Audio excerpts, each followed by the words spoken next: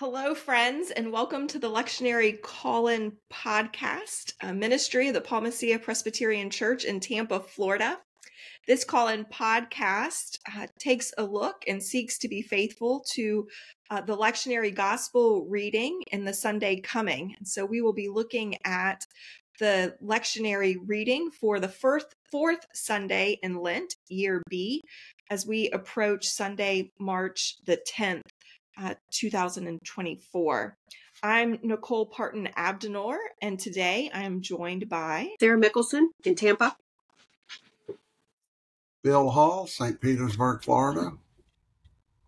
I am moderating this conversation this morning, and so I sent earlier this week, later last week, rather, my friends 3 questions that we have each considered and are prepared to discuss this morning. The gospel reading for today comes from the Gospel of John. We're in our second week of the Gospel of John. We're in chapter 3, verses 14 to 21. A little bit of context, though, if I may, before reading the text for this morning. Because today the lectionary does one of its weird things that always puzzles me, which is sort of we get dropped in sort of midstream or mid-story, rather, in this case. So what's going on in the 3rd chapter of John's Gospel is that Jesus has an encounter with a man by the name of Nicodemus, which is likely a familiar story to many of us.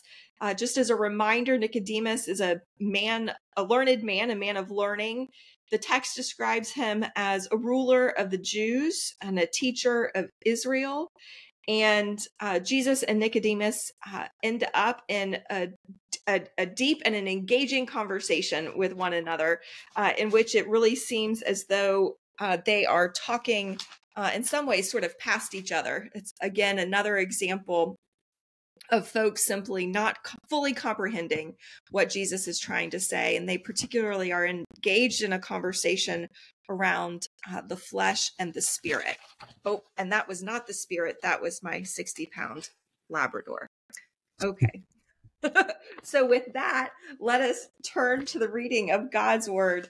And we begin with verse 14 of John chapter 3. And just as Moses lifted up the serpent in the wilderness, so must the Son of Man be lifted up, that whoever believes in him may have eternal life. For God so loved the world that he gave his only Son, so that everyone who believes in him may not perish, but may have eternal life.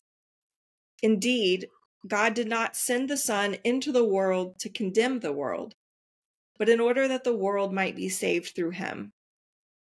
Those who believe in him are not condemned, but those who do not believe are condemned already, because they have not believed in the name of the only Son of God. And this is the judgment. The light has come into the world, and people loved darkness rather than light, because their deeds were evil. For all who do evil hate the light and do not come to the light, so that their deeds may not be exposed. But those who do what is true come to the light, so that it may be clearly seen that their deeds have been done in God. This is the word of the Lord. Thanks be to God. So as we begin this conversation, our first question, why the comparison of the Son of Man being lifted up to the serpent on the pole? What are we to take away by looking at this image?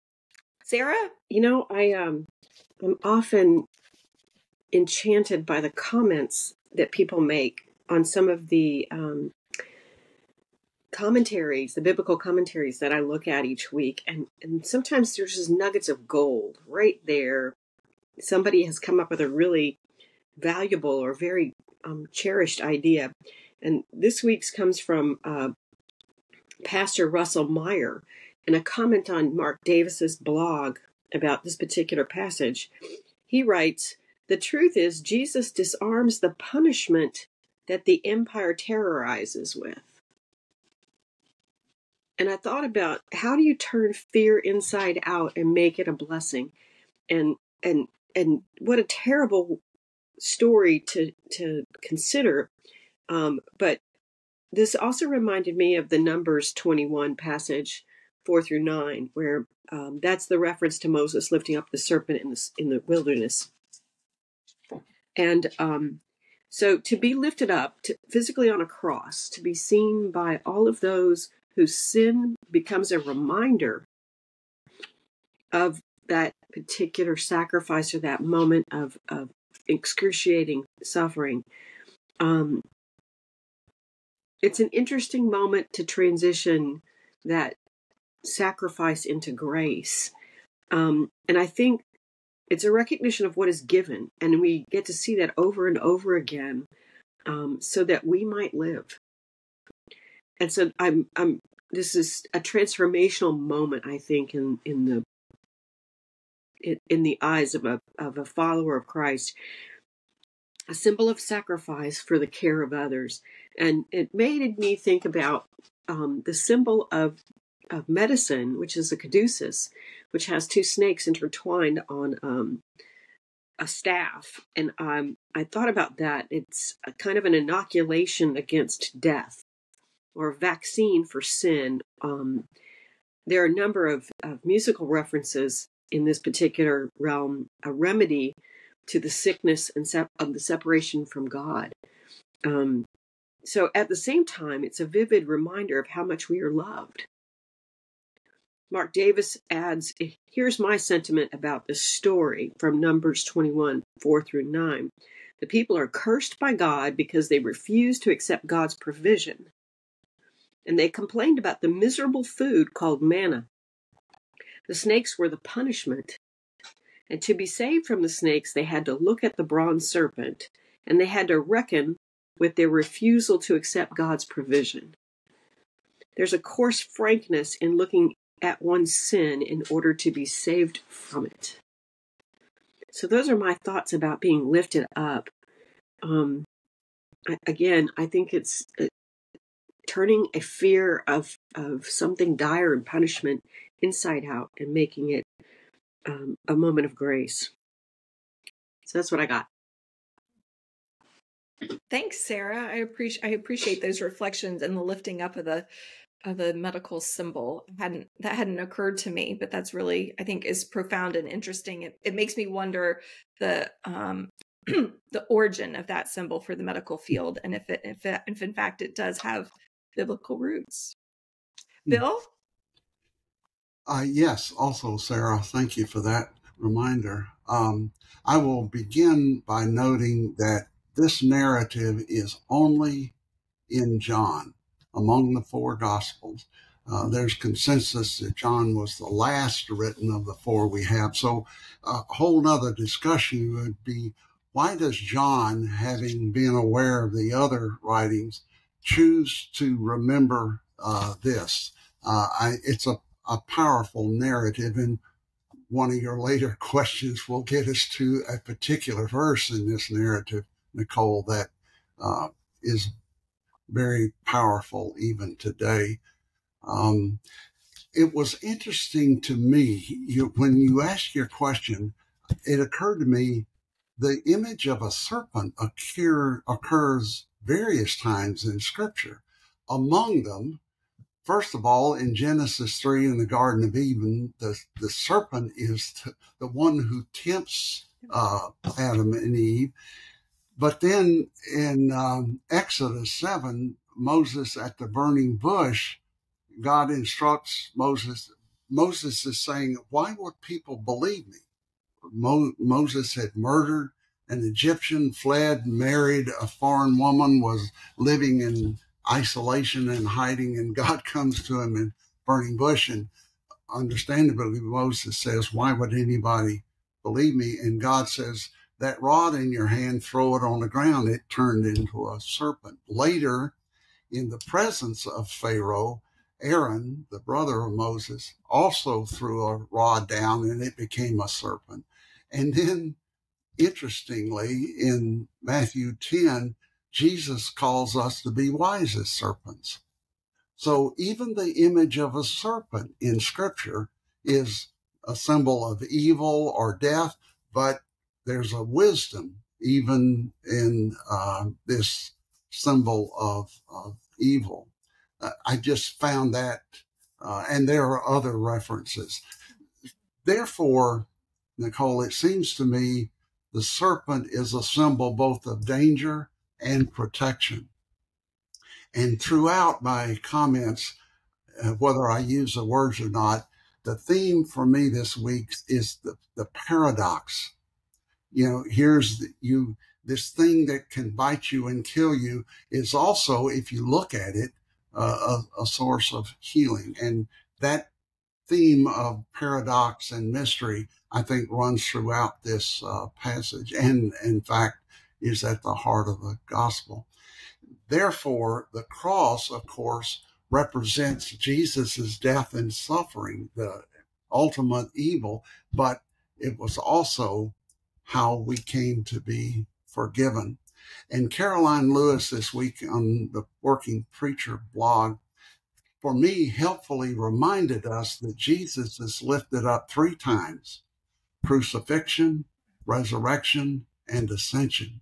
And she strongly urges us, anytime we talk about this passage, to remember that broader context: death, new life, ascension. And a further part of the paradox, the snake is both pain and the cure. And how can the source of pain also be the source of healing is a question asked by Amy Vaughn in a upper room meditation this week. How can the source of pain also be the source of healing? And recently we reflected on Jesus' calling us to deny ourselves, take up our cross, lose our lives for his sake.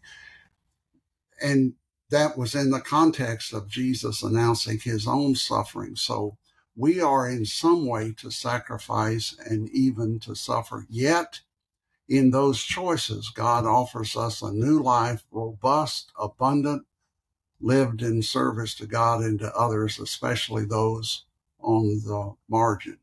And then I will conclude with this quote from the Connections Lectionary commentary, John Coulter, who wrote, John's gospel presents Jesus in the double role above Moses and the bronze serpent. Like Moses, Jesus serves as an intermediary between God and the people. And like the serpent, Jesus provides the means by which human beings are able to overcome that which threatens them. So it seems to me the ultimate message is the image of the serpent reminds us of the power of God, even in the face of evil, to work for good. Thank you, friends. There's a lot of depth, isn't there, to this? And it's like once you start digging, you keep uncovering more and more. And as you said, Bill, I mean, those are just a few of the examples that serpents appear in Scripture and are lifted up. So it is a powerful and a profound image. I think we do well to pause and to consider reflectively. And so often, I think, because of the depth of this larger story, we sort of jump over that detail quite often. We end up, as teachers and preachers, going towards other images and other phrases within the text. But this one phrase and one image is certainly worthy of our consideration. I think I would just add to what has been added that, I'm mindful that in John's gospel up until this point, that the disciples really keep resisting, as we've heard, and pushing against Jesus's talk about his suffering and the death that he's going to come to. And they keep asking for symbols and for signs. And so in this, he is lifting up a symbol and a sign for them that they are familiar with, that they do embrace.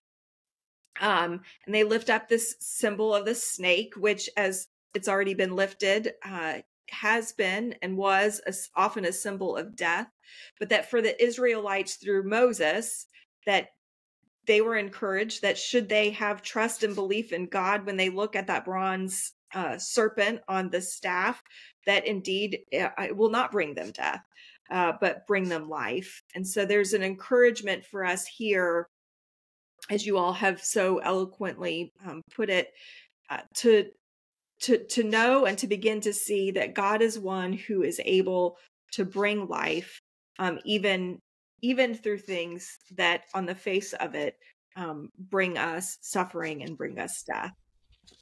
So let's not just jump over this serpent, but let's pause and consider it even in the great riches of the text. But there are other riches in this text, and so I'm going to move us along to our second question. It seems that we so often use this text to limit God's power and to make a distinction of who is an insider and who is an outsider. And Paul Shoup, reflecting on this text, asks us to consider, what if, instead of limiting God's love to the insiders, the believers who walk in the light, a prophetic voice was being raised to imagine a world in which God's love is at work yet again among the oppressed, the outsiders. Bill, are you able to comment and reflect on this? Yes, a tough question. For me, Nicole, the heart of your question is reflected in verses 17 and 18, which say, "For God did not send his Son into the world to condemn the world, but to save the world through him. Whoever believes in him is not condemned, but whoever does not believe stands condemned already, because they have not believed in the name of God's one and only Son." Here again, there's a confounding paradox. I am much more comfortable with verse 17 than 18, just to be honest. And yet, if we're going to listen to the plain text, both verses are here, and not only here, but juxtaposed right next to each other. So it reminds us that God's intent is to save the world, that every knee should bow and every tongue confess. I'm more comfortable there by nature, and that's the spirit in which I've attempted to live out my faith in ministry, leaving the judgment to God and simply seeking to represent the grace of God. But verse 18 is here, and it, to me, says that there is great assurance, but there are also boundaries and consequences. And I don't know how to balance them. I'm clear those two verses are in a tension with each other, at least inside of me. And so yet again, the good news of Jesus Christ confronts us with a seeming paradox of mystery. Bill, your response has me thinking about kind of the phrase and it's something that's been I've seen in art and kind of different images, and it's be the light. And I think that for me that's where within this question that I dwell and find my call and my commission, that Jesus is the light. And as a follower and as a believer, I'm not called into the role to be that judge. That rightfully belongs to God, as you lifted up, Bill. But I am called to be the light in the ways in which I'm able to. And light amplifies light, and part of that work then begins to cast shadows and to dispel some of the darkness. And it's not for us to worry about kind of the labels that we so often gravitate towards and want to place both around God and around one another. We really are to simply continue to walk and to follow Jesus and to do the work that we are called to do and God's gonna sort it out. And just like with the image of the serpent, right? The things that seem to bring about death and that seem to have such finality, for God, that's simply not true. God's able to continue to work and push against those finite boundaries that we so often place, and we are beyond our imagination, which is just interesting and mind-boggling. Sarah?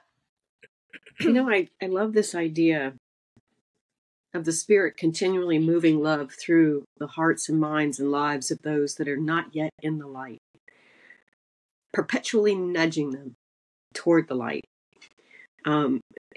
That's a really comforting image to me. That's an assuring image to me. It makes me go, am I being nudged? And in what way? Are we light bearers? Is the question that came to my mind. And if we are, how do we as light bearers move toward those who are in the dark, or those that are being called back to the dark? I'm reminded on a regular basis that perhaps the sheepdog image is valuable here, that the sheepdog continually moves the flock toward the shepherd, not with judgment, but simply a presence that's coming alongside and standing against the encroaching dark. And do we raise our heads and smile when somebody new shows up? This idea that,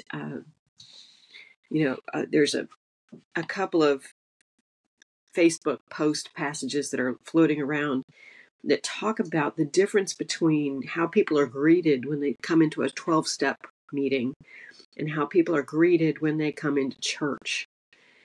And the implication being, when you come into the 12-step meeting, people are super glad to see you because they realize that you made a decision to come, and that in doing so, it's a life-saving choice. And do we feel that way about people who would come to church? And so that kind of stops me in my tracks a little bit. And how do we respond? Do we acknowledge how they're dressed? Do we see what the disposition of their face, or are we just glad to see them? And how valuable and how comforting it is to be received with a great big smile, with a certain sense of, wow, I'm glad to meet you. I'm glad you're here. What you have to offer is what we need. So that sense of how do we stand as light bearers with, a lamp. I'm thinking of, there's so much music that's tied to this. Give me oil in my lamp, keep it burning. Mary, bring a lamp, set the lamp up high. There's a whole lot of conversation around that, and how valuable it is to be able to see from a distance. The benefit of seeing a lighthouse. I'm thinking of all those metaphors that are out there for us. That it feels a whole lot better when you're moving toward the light than when you're trying to discern what's in the dark. So that is helpful to me. So that's my reflection and comment on that question. I don't know if I actually answered the question, but for me, that's how it works in my thinking. Thank you, friends. Thank you. That brings us to our third and final question. And it alludes to what Bill alluded to a little bit earlier. This passage often gets just boiled down to one verse. And it's confined to a bumper sticker or a poster board, often at sporting events, where it might just say John 3:16, which is, "For God so loved the world that he gave his only son, so that everyone who believes in him may not perish, but may have eternal life." If you were to make a bumper sticker from this larger text, what would it be and why? Sarah, I'm coming to you first. Okay, so walk with me down this silly path. There's this moment in The Wizard of Oz when the four of them have come out of the poppy field and are seeing the city of Oz for the first time. And there's this wonderful tight harmony given to us by a group of singers that basically goes, come out of the dark, step into the light. And I thought that's a sweet remembrance of this. So I have one bumper sticker that says, come out of the dark, step into the light. And I'm really paraphrasing. It's a much longer song. And then I left the light on for you. God. I've seen that one before, and I like that a lot. There's take hope and find your light. And that for me is a reference to, in theater, one of the things they teach you to do is feel the weight of the light on your face so that you know when you're standing in full vision for the audience. So they'll put a spotlight on and you have to stand and you have to walk toward that light and then find where the center is. And that's how you know when to deliver or start to deliver your story or your monologue or whatever it is you're doing. And it's a lesson of what it feels like to have a full light on your face. So it's take hope and find your light. And then the last one is a harken back to a milk campaign. It's got light? Question mark. And those are my 4 offerings for bumper stickers based on this text. I love it. You may have missed your calling in life, Sarah. I think that you have some potential here. You start an Etsy shop. Maybe. Bill, how about you? Well, it's interesting that I follow Sarah, who did a great job, because when I first read this question, Nicole, I thought maybe for the first time in my years of knowing Nicole Abdnour, I may need to ask her to forgive herself for revealing one of my weaknesses. A quick story. Years ago, serving as a pastor at Sefner Presbyterian Church, this particular young family wanted to join the church. Given their schedule, I could only visit them on Sunday afternoon. So the father and I sat at the pool watching the kids and his wife, and he had heard the sermon that morning and he was complimentary. And in the course of the conversation, I said, I almost never feel good about my sermon titles. I want them somehow to be memorable and to reflect the message, and I just don't think I do a good job of it. He said, I hear you. Let me tell you the sermon title I will never forget. We were on vacation.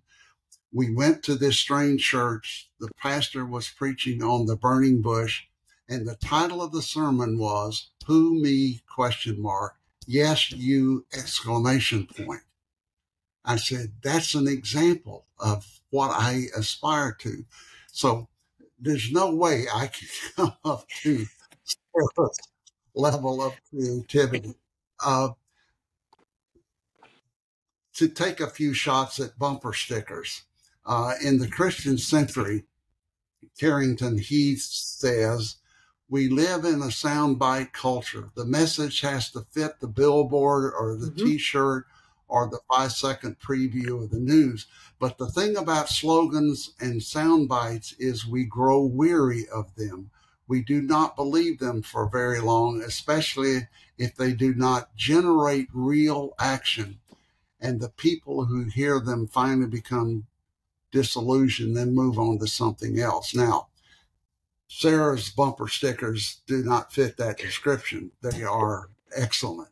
But to demonstrate my lack of prowess, I will offer you a couple I came up with. And again, I said earlier, for me, the theme that runs throughout this is the sense of mystery and paradox. So one was risk and danger, illness and healing, a paradox, a unity. That's rather philosophical. And the similar, Jesus Christ, a challenge, a promise. However we want to phrase it, Jesus Christ is good news that invites, comforts, confronts, stretches, unsettles, and empowers us to live in God's light and to work to bring the kingdom of God on earth. And I will close with a hymn years ago a music director introduced me to, and I love the third verse that picks up on this theme of paradox and mystery. In our end is our beginning, in our time infinity. In our doubt there is believing, in our life eternity. In our death a resurrection, at last a victory. Titled Hymn of Promise. Thank you. Well, Bill and Sarah, you both have been around me long enough to know that I just simply outright resist and most of the time refuse to title my sermons. After I left seminary, I thought nobody can make me have to title something because there's nothing more intimidating for me than to have to title something. To me, a title comes last. It can't come first. And so, in order to go to print, there's no way I can title a sermon. So I'm with you there, Bill. I am absolutely with you there. But as I was thinking about that, I often wonder why John 3:16 out of all of these verses, because I much more gravitate towards, even 17 and 18, like you were reflecting on, Bill, earlier. And if I can be so bold as to say, I would like to go back and I would like to edit the Gospel of John, because so that I can take certain clauses from those 3 verses to form one statement. It would be, God so loved the world, he sent his son not to condemn the world, but the world might be saved through him. And I wonder if then we can't, if we'd be able to then resist doing some damage. Because I think a lot of hurt and a lot of judgment comes out of John 3:16 when that's not the purpose of it. That's not the intention, I don't believe, of the author. It's the lead phrase of, for God so loved the world. And yet so often I think when it gets flashed up, it's as a fear tactic rather than a welcoming invitation and lifting up of the power and the grace of God's love, which is so great. So if it was just to be 2 words, like God loves the world, right? I mean, period. God, or exclamation mark rather. God loves the world. God loves you. That's the sound bite and the takeaway, I think, of this text. And the gospel writers continue to lift up that point. And even when we don't get it through this text and through other texts, they continue to find ways to show us the depth of God's love. So thank you, friends, for this great conversation this morning around these important words. Are there any final thoughts as we draw our time to a close? I will share this briefly. My favorite book of the Bible is the book of James, which means do your faith. My favorite 2 parables of Jesus are the sower and the wheat and tares. The sower says, throw it just indiscriminately, offer the love of God and leave judgment. Don't leave judgment to God. Don't appoint yourself as a weed puller. Leave it alone. God will sort it out. So that I embrace that because that's what I wanted and want to be the style of my life and ministry. Thank you, Bill. Thank you. All right, friend. Oh, Sarah, were you getting ready to say something? Sorry. All right. Well, thank you, viewers, for joining us today and being a part of this conversation. If you would like to learn more about the ministry and work of Palmacia Presbyterian Church, we invite you to check out our website, www.palmacia.org, or if you're ever in Tampa, Florida, to come on by and worship with us and to join us for a class in person. Until next time, may the peace of Christ be with you.